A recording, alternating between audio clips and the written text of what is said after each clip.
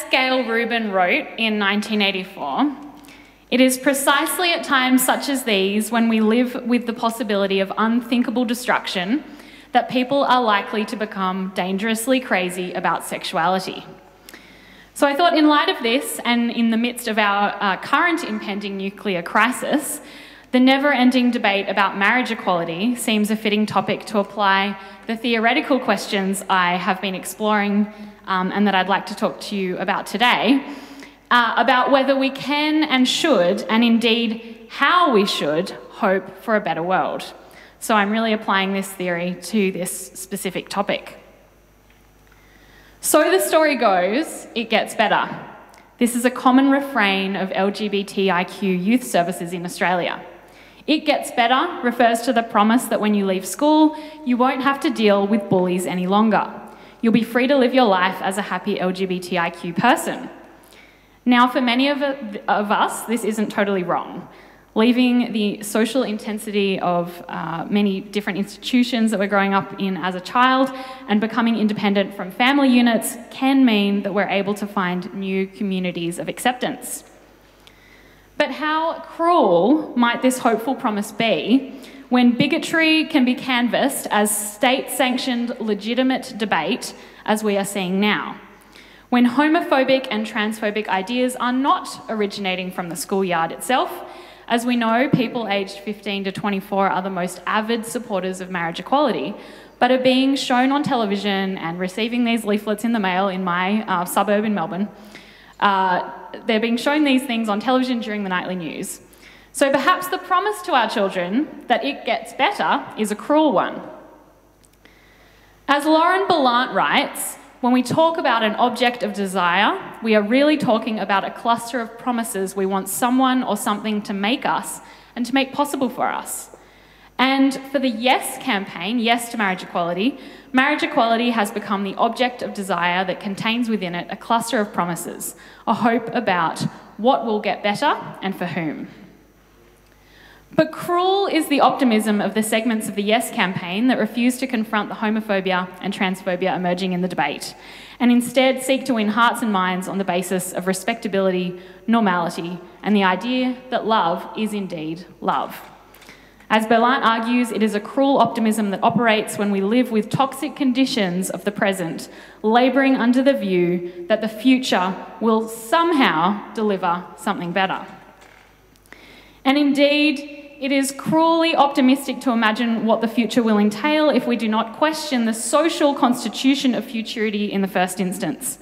As Lee Edelman argues, it is the child that acts as the pervasive cultural emblem of the future, the ultimate signifier of the hope of tomorrow. Edelman explains that while the left operates under a liberalism that sees the elasticity of this signifier extend, so children can still signify the future despite queer family arrangements, conservatives cling to a more intense vision of social rupture that must preserve such signifiers at all costs. The child is not only a symbol of a future horizon, but also a concretely heterosexual future. And I think we could add a white colonial future, where heterosexuality is to reproduction, is to the child, is to the future, operating in a circular and spectacular logic. And this is precisely what we have seen playing out for over a decade, albeit more sharply in recent times, in the marriage equality debate. While the right have repeated the refrain, "Think of the children," the left too have taken up this mantle, constantly leaning on statistics about the welfare of queer youth or children from queer families in order to make a point of the utter sameness of the child under queer circumstances. In this envisioning, the queer child doesn't queer the future. Rather, the queerness of the child is contained in order to suggest that there is very little threat, only a slight extension to the more conservative vision. As the recent Get Up ad for marriage equality suggests, in the words of the mother in the heterosexual nuclear family unit, kids learn their values at home from their parents. That's why we'll vote yes in the upcoming marriage equality vote. And if she asks her daughter, we'll tell her it's about fairness and kindness. In this ad, there is the removal of the threat of queering of the child, who is represented as safe from having to learn about sexuality or gender diversity, because she learns her values from the family, rather than through programs like Safe Schools.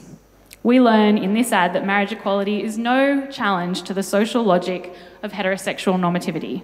This is the vision of transformation under marriage equality, total preservation of the existing social order.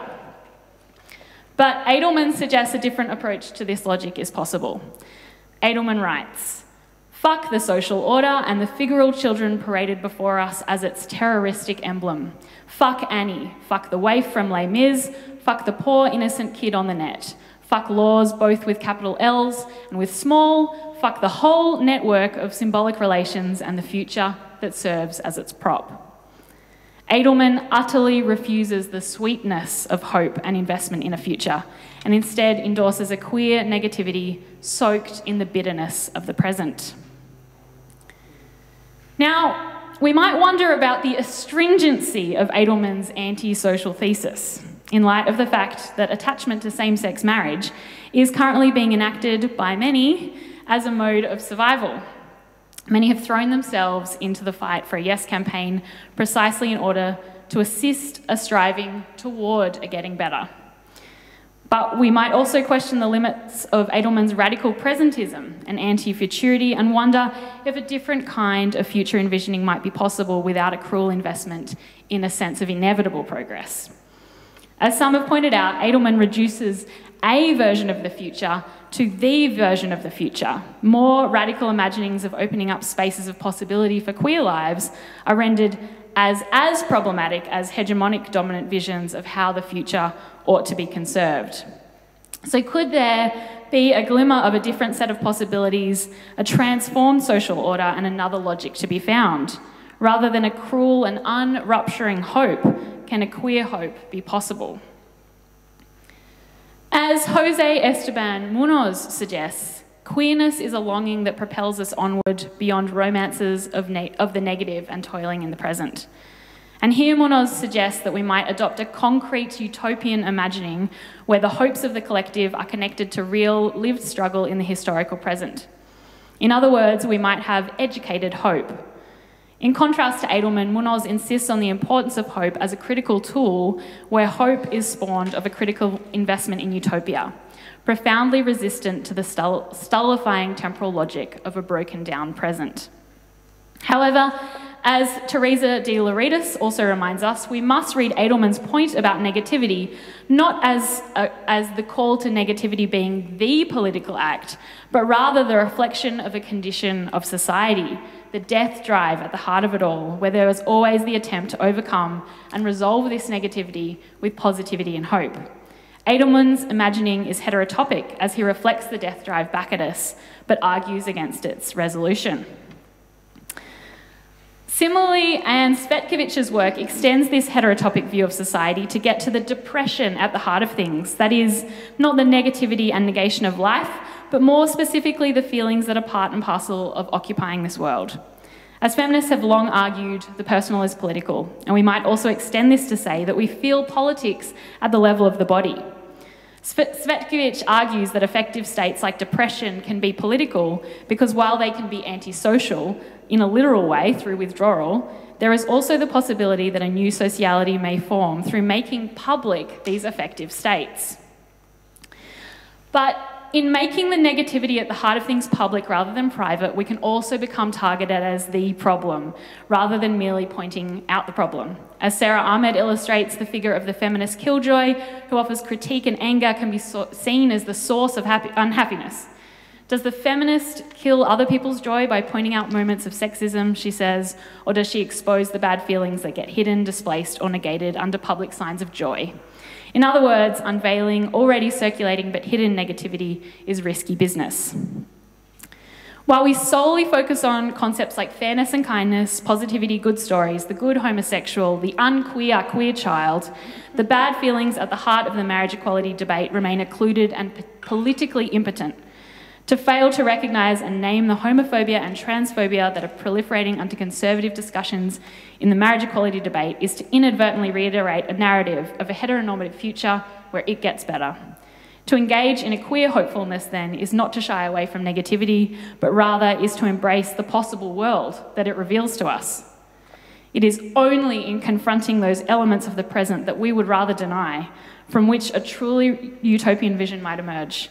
In this case, my educated hope is that we will have a marriage equality debate that confronts homophobia and transphobia, that embraces gender and sexual diversity, and that makes space for the LGBTIQ community well beyond the question of marriage. Thank you.